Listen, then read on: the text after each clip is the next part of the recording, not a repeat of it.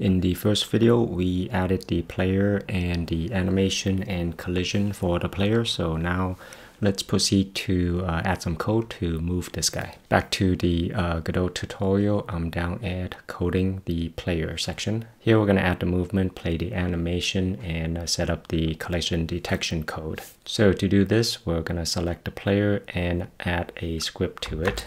Let's go back to the editor. With the player selected, attach a script, leave it at GD script. The player is an area 2D, so this inherit is good. So we can leave everything as is. Our script, player.gd, is going to be under the player folder. It'll be right here. Now make sure you're on the script tab, and over here on the left panel, make sure player.gd is selected. So this is the boilerplate code that it gives us. We'll start by adding these two variables to the code. Right here under the extends area 2D. So we're declaring the speeds variable. The player is going to move at 400 pixels per second. And then we want a variable to store the size of the game window, which was 480 by 720. This export here makes it so that the speed variable shows up on the inspector when you have the player node selected. So if I take out export and then save, you can see that it's gone from here. Let me add it back. Here it is. This is useful when we're testing. We can play the scene and then adjust the speed in the editor and watch the speed of the player change. So this 400 starting number is totally arbitrary. If we don't really know how fast we want the player to move, having this attribute here is useful. We can play the scene and then adjust this number as the scene is running, and then we can see if we like how fast it's moving. So whatever you put here will overwrite what's in this variable. So keep that in mind. The player code already comes with a ready and a process function. The ready function is called once when the player is created in the game, and then the process function is called every frame of the game. Now in the ready function, we can grab the size of the screen. This is something that we'll use later. We get rid of this pass placeholder at the screen size here. Now in the process function, we'll check for input from keyboard, mouse, controller, whatever. We'll move the player and then we'll play the appropriate animation. Now let's set up the input under project settings, and then the input map tab. We can add the mapping for the movements. Player, project settings, input map. Here click on add new action. You want to move to the right. Click on add or hit enter. Now that this entry is here, we can click on this plus button with the cursor blinking on listen for input. We can hit the right arrow key on the keyboard and it will detect that we hit the arrow key, and then we can hit OK. And now we have mapped the right arrow key to the move right action. We can add more than one mapping. So if we want to do WASD as the movement keys, I can add D here. Okay, so I'm going to go ahead and add the rest of the directions quickly.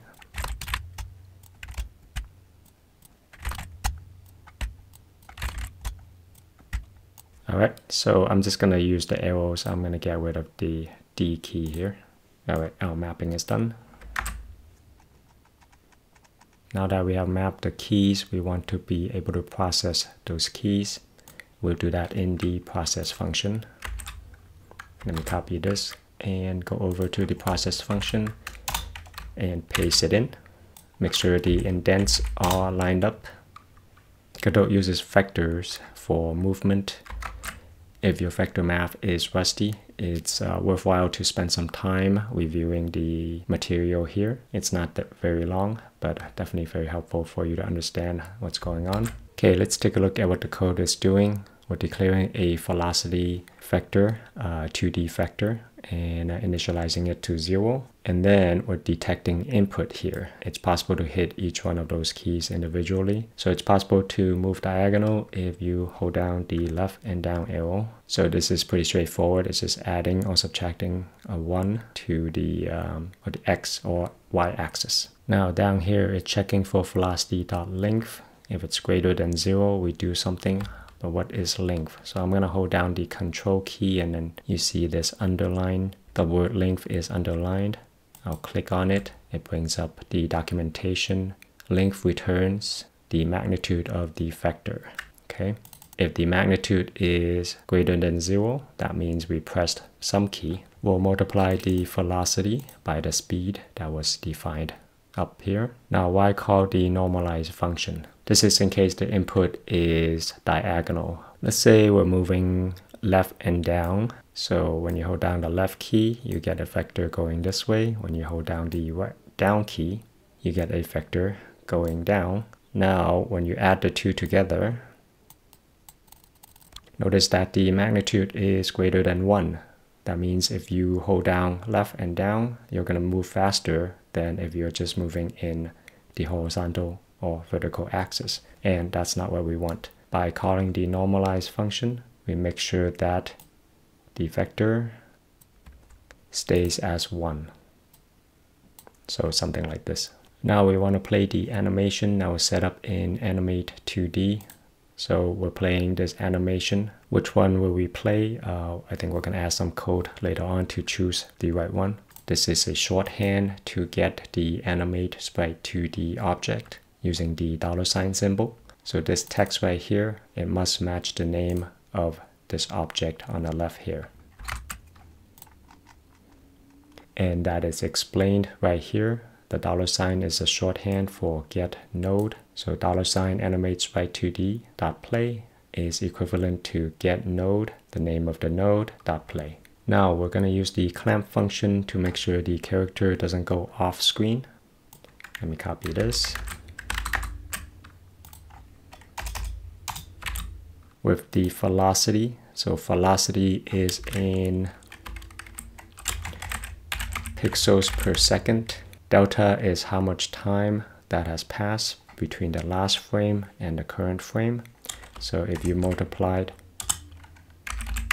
delta, which is in seconds, you're going to get the number of pixels to add to the current position. If 1 second has passed between the last frame and the current frame, we'll move 400 pixels. If it's 1/10 of a second that has passed since the last frame, then we'll move 40 pixels. So delta really depends what kind of graphics card and CPU system that you have. Now that we have the new position of the character, we're going to make sure that it doesn't go off screen. We can do that using the clamp function, passing in the min and max. So let me go to here. Vector.0 is at the origin, 0, 0. That's the minimum. And screen size is 480, 720. So at this point, so with the min and the max, we can make sure that the character doesn't go off screen. We can test that right now. I'm going to click on run current scene. Now I'm going to push left, right, up, down, and let's make sure it doesn't go off screen. Okay. All right. Now playing the right animation. Let's grab this and go back to our code. Let's go to the bottom. Make sure the indents are correct. We'll check if we are moving horizontally. If we are moving horizontally, we'll choose the walk animation. Reminder, if I click away and click back and animate it sprite 2D, you can see the two sets of animation here. If we're moving horizontally, we'll choose the walk animation. This is saying that we don't want to flip the sprite vertically. We'll keep it like this when it's walking left and right. Now this determines if we want to flip this horizontally, which means the eyeball goes on the left side. So how this works is this code is evaluated first. If x is less than 0, that's going to return true or false. Depending on that, it's going to flip the animation. And then when the player moves vertically, we're going to use the up animation, and we'll use the same logic as above to determine if we want to flip this guy to face down or not. Okay, let's try it out. Swimming up, swimming down, left, eyeball. Notice the eyeball. Cool. Okay, our movement is working correctly. The last thing we should do is to hide the player. Once we create the main scene, we're gonna use the main scene to create the player. So after testing, we don't need to show the player. I'll call the hide function here under ready. Now to set up hit detection, we'll grab this custom signal here. This signal is going to be emitted or sent out when we detect a collision with the enemy. We'll go back to the player.gd script and add that here. And then that should show up on the Node tab, but make sure you have the player selected. Now you see the new signal added here. What happens when the enemy intercepts the player space? It's going to automatically emit the body enter signal. So it's going to be body entered. Let me double click this. This is how we connect the signal to a function in the script. Godot has already created a name for us. So when you click on the connect button in player.gd, you can see that this new function is automatically created for us. You can see that there's a green symbol here. When we click on that, you can see that it's attached to the body enter signal. It's also shown on here. So these are built-in functions that will automatically trigger when a collision is detected, and then it's going to kick off this function. Now inside this function,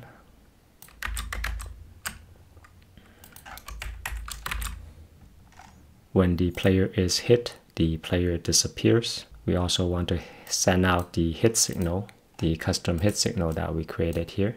We're gonna emit that, and then later on, we're gonna use the main scene to catch this signal. So the main scene can reset the game and do other cleanups. Now when the enemy and the player is intersecting, it's going to keep generating signals. So it's going to be repeatedly calling this function, and we don't want that to keep happening. So this function here, using the $ notation, we select the collision shape to the object, and then we want to set disable to true to stop the collision detection from happening. So there's an explanation here.